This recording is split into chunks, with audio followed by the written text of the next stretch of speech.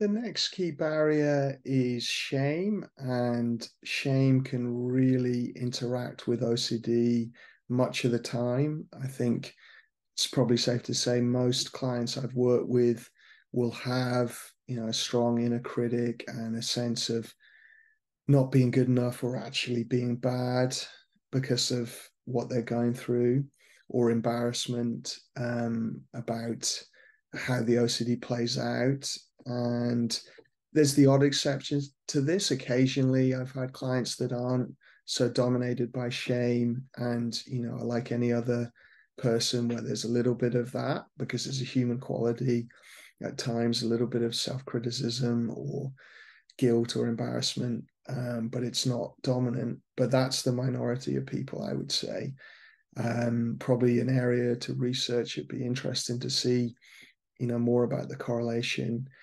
Um, I think that in a way you can have shame about the experience of OCD and what your mind is doing. So shame about the thoughts and feelings, what it says about you as a person.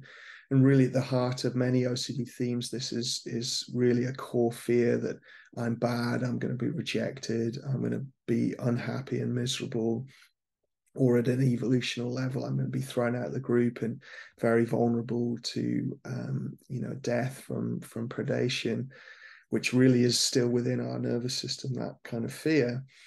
And but then also it can be more, I'm not so shameful about the things I'm frightened about, but it's more the compulsions, the physical compulsions, what it's getting me to do out in the world. So it's embarrassing that I have to go and, do certain physical compulsions for long periods of time, and people will hide it all and keep it to themselves.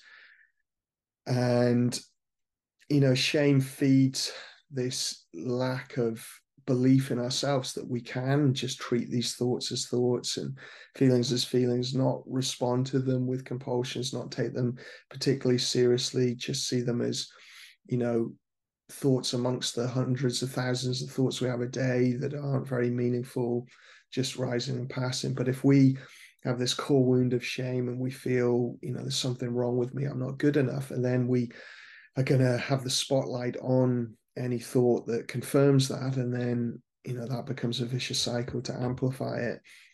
So most people who don't suffer with OCD, if you talk to them about intrusive thoughts, there's more of a sense of like, of course I wouldn't do that, or that's not true, or it's not relevant to me. And, even to the point where they actually will reassure themselves, but the reassurance will happen once and it will stick. They will go, oh, that's a weird thought. Oh, that's an odd thing the mind would do. Okay, back to my life. And yet there's no real worry and sense of like, I could be bad and this could be true. It's not to say normal people don't struggle with shame, but not on these topics around their character. That people will often trust their basic sense of self and their character far more. So we could see how building up self-compassion could really help to make these thoughts less impactful, feelings less impactful, to build this trust in the life direction we have been living before OCD, or generally where we want to go in our life. We're going to trust that more, and not get pulled off course by these intrusive thoughts and fears. Compassion is also very close to courage. Historically, they are linked together in language and in many philosophies and religions. And so our compassion itself is very courageous. It will help us face ERP and really do what is important. And it might orientate towards others and bring that in as a motivation as well. So I'll face the OCD because I want to be, a loving parent or a good partner or a good friend, whatever it might be. So, I think the cultivation of compassion can be so helpful, really, to facilitate diffusion and more distance from thoughts, to add to acceptance and deepen that ability to accept difficult feelings and not start doing compulsions, to courageously face OCD, and to repair some of the wounds that might be in our OCD system. So, I think of mental health like a complex system with different inputs, and our history can be one of those inputs. And if we have a traumatic history or a history of bullying or attachment difficulties, or even things like over controlling parents or overly worried parents, all of that stuff can leave us vulnerable to certain anxieties and fears. It's not saying there's a direct cause all the time, but they can be part of the system and something that feeds in. So if we work on that history with compassion and build up a different relationship with it, and de-shame our history and learn, why we might be prone to shame and guilt and why that might be a strong pull for us, that's going to be something within the OCD system that might be helpful. Certainly, it was helpful for me before I worked on OCD recovery. I was very self-critical and really, really harsh, and kind of really wanted to disown my vulnerable younger self and not be that person. Whereas training in compassion really helped me to accept that I was just a vulnerable kid and more prone to anxiety, and it's not my fault. And, I did really well to get through that. And there were some really tough times, but they have made me stronger. And that change in self-compassion is helpful, I think, for recovery. Across all mental health challenges, but OCD certainly. So I'll, alongside, ACT skills and ERP work, will often be working on self-compassion, and often be working on self-compassion to our history and experiences of vulnerable self. Certainly if there's trauma there, we would work on that. I think it's very helpful. So how do we do it? Well, on this channel, there's lots of compassion practices, lots of compassion focused therapy practices, lots of ACT and compassionate ACT practices. Again, very inspired by some of the ideas from Russ Harris and some of his self-compassion practices. You can find the kind hand, you can find compassion to the past. So I think using, just trying some of those things out and seeing what resonates with you, maybe grab a workbook. There's lots of good compassion focused therapy books, the Compassionate Mind series books, or Mindful Self-Compassion, or Russ Harris's ACT books do a lot of good compassion work. So picking up a book that sort of resonates for you could be one way into it. Obviously working with your therapist, finding a therapist that does self-compassion practice. You can do the more meditative route where you're training things like loving kindness practice, or you can do it more as working a skill in life. How do I step back from my thoughts and bring a compassionate perspective in my self-talk throughout the day regularly and train that skill up?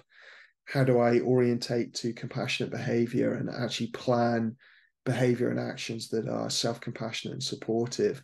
So really, two of the simplest things is that compassionate self-talk, compassionate behavior, spending time to think about that, plan it, train it, and really work it every time your mind goes into that critical place and self-attack and judgment, stepping back.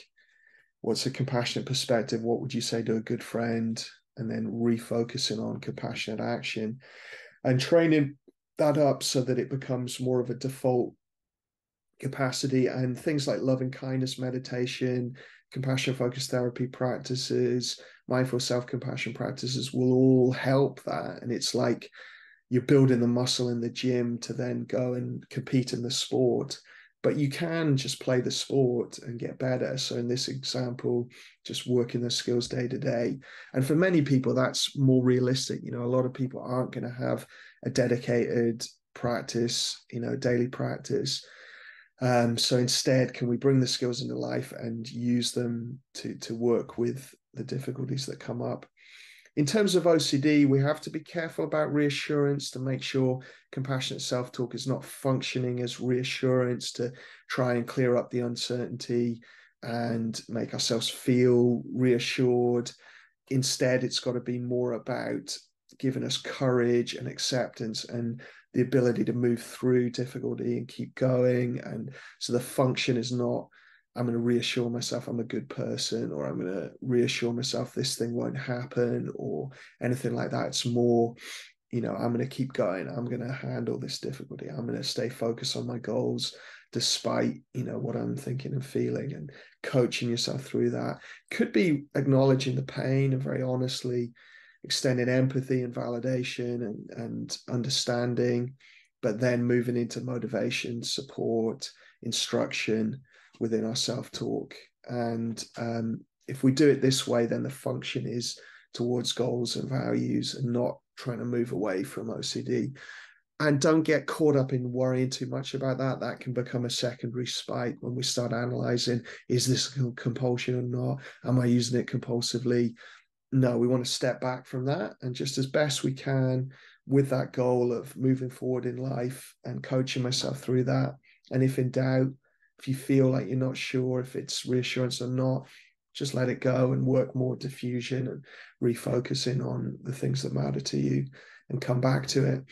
And we can also choose to not use it in an OCD episode if we're worried about that. We can use it more in moments of low mood, sadness, other difficult emotions. We might bring in the compassion there, especially if there's depression in the mix.